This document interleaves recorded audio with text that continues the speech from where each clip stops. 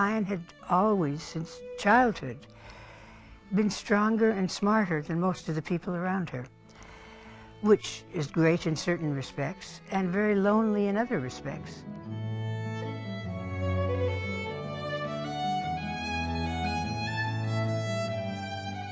I knew a great deal about her. I'd known her for 19 years and saw her constantly during those years. But I learned a lot about Ayn Rand researching the book. When you spend 2.5 years learning about someone, if you don't learn new things about them, you're not doing your job properly. I spoke to over 200 people who had known her from the time she was a child in Russia up until the present time of the book. One of the things I learned that I hadn't known was that her certainty about herself had always existed. I talked to people who knew her when she had just come from Russia, and she was talking then, when she barely spoke English, about writing a great novel, and she was totally convinced that she would do it, that she would know how to do it. People were not listened with a grain of salt, to say the least, but she always knew what she wanted to do, always was determined to do it, and always was convinced that she could do it. She was remarkable in that sense. I never saw any self-doubt in her, any doubt of her own powers, of her own ability. So I can't say this was something new. What I learned is that she had always been that way, not just during the years I knew her. I also learned some things I hadn't known, or at least known, not fully known, that there were a lot of fears in her life, which she didn't talk about, because she wasn't proud of them. Ayn would never have been proud of anything that frightened her, but there were a lot of fears.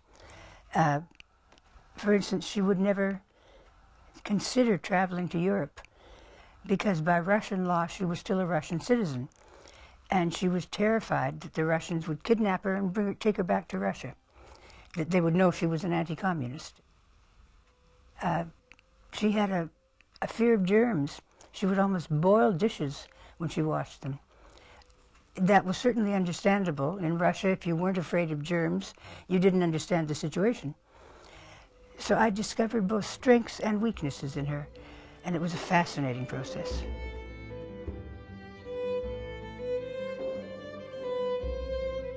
She was a brilliant teacher, and that's apparent in a lot of her lectures and certainly in her conversations.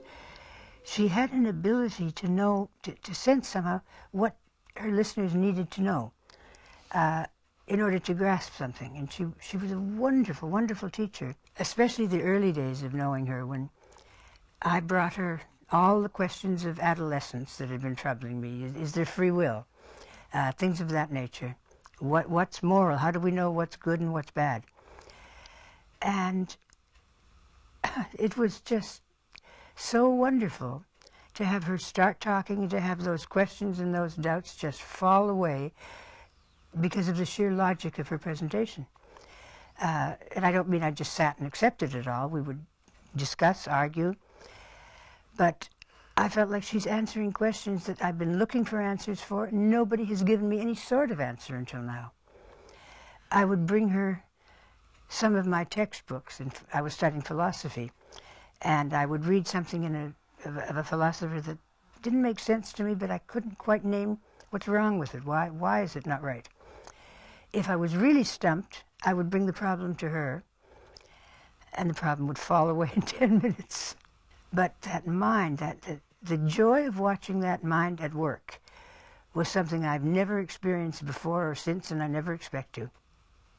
It was an aesthetic pleasure to watch that mind at work, as well as a pleasure in the sense of the ideas that she held and promulgated. But it was a work of art to the functioning of that mind.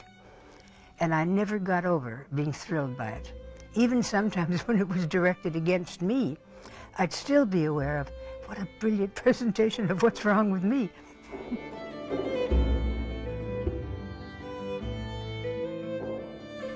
Well, he represents, in a way, he represents Ayn Rand, because most of her life was spent defending ability.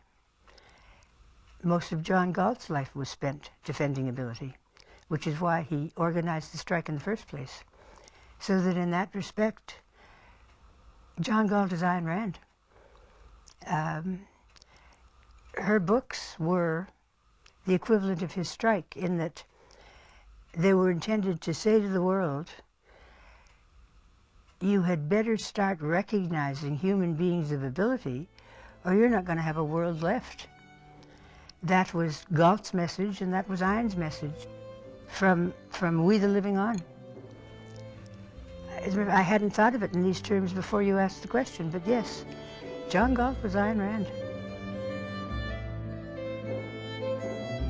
My favorite section of the book had a very strong impact on me.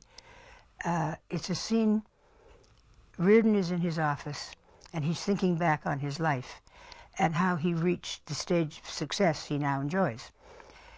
And he's thinking of, and he's at a point where he's worn out fighting. And he's slumped across his desk, feeling like he simply doesn't have the power to, he's not going to be able to move again. He's just tired and sick and disgusted with the impediments that have been put in his way. And he's thinking about the stages by which he got to his present success, the nights, the weeks, the months of working, of keeping at it no matter what. And then he thinks, what was the motive power for my rise? What made it possible? And then Ayn writes, then with the greatest strength of his life, he slowly lifted himself off the desk and sat up straight and began working again. The motive power was his determination. And that rang all sorts of bells for me. It was very personally meaningful, and I will never forget that.